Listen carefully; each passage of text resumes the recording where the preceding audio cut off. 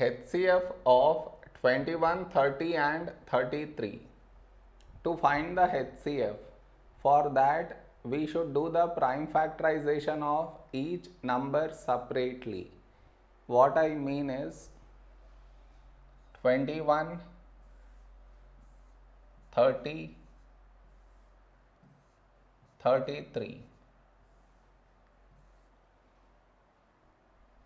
This is your step 1.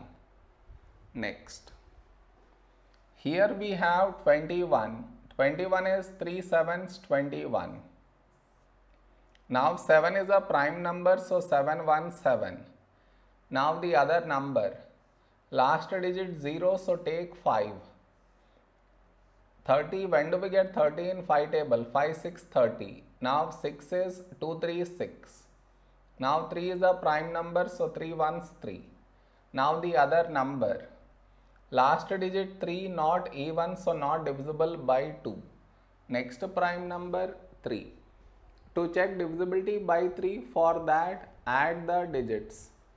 3 plus 3, we get 6, and 6 is divisible by 3. So this number also divisible by 3. So take 3. First number 3, when do we get 3 in 3 table? 3 1s 3. The other number 3, when do we get 3 in 3 table? 3 1s 3. Now 11, 11 is a prime number, so 11 1s 11. Therefore our HCF is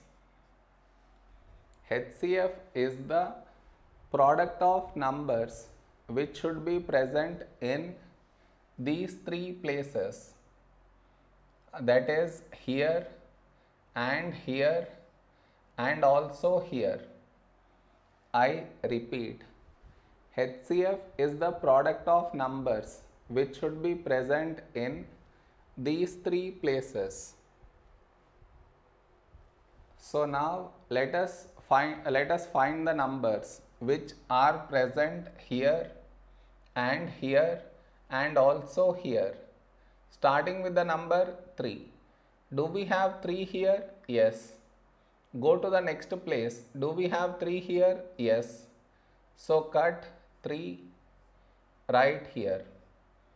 Next number 7. Do we have 7 here? No. So no need for us to check in the other place. No more numbers have been left out. So we got only one number 3 present in all the three places. So 3 itself is our HCF.